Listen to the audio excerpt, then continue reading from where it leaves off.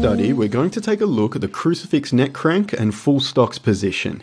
In a previous study, we looked at the cow catcher, which is a wrestling pin, takedown, or throw set up from the front headlock with a chin strap grip and an underhook, which you use to turn your opponent. We also looked at the submission option from the cow catcher with the one-handed guillotine. But what if you remove the chin strap grip and feed it through for an underhook of its own? We can see the legendary Kazushi Sakuraba do just that here, locking up the full stocks or crucifix position from front headlock, enabling him to deliver some unanswered knees from that position. With the head trapped underneath an armpit and two underhooks, it gives you an extraordinary amount of control over the spine and alignment of the opponent. This position is often called a reverse full Nelson, but that's set up with two overhooks as you see here, and you'll note the distinguishing feature of the hands being on the back of the head. This crucifix can be combined with the cow catcher, as you see Ben Askren do it here as he removed the chin strap hand on the cow catcher, joining his hands together and locking up the position to finish the takedown, landing in mount. But you can also go for submissions from here once it hits the mat, as Jerry Bolander uses it to turn and then sits out, finishing a neck crank on his opponent. And the great Gary Goodridge also does the same here, as he locks up the position, uses it to turn and finish the takedown, landing in side control, and then getting the submission. Neck cranks are obviously a pretty brutal way to submit someone, and with the right pressure, this can also be achieved from full mount. But even without the neck crank submission, this crucifix gives you a lot of control over the opponent as you're misaligning their spine and breaking their posture, which is one of the fundamental concepts of grappling.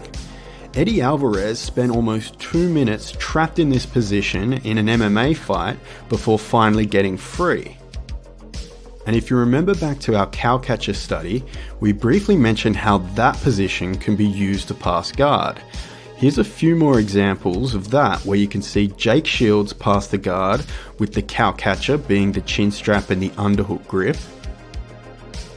And here's another example from Joseph Benavidez as he uses the cow catcher grip to pass the half guard of Tim Elliott, eventually making his way to mount. And the crucifix can be used in the exact same manner as we see Rani Yaha set it up here from top half guard as his opponent looked to sit up.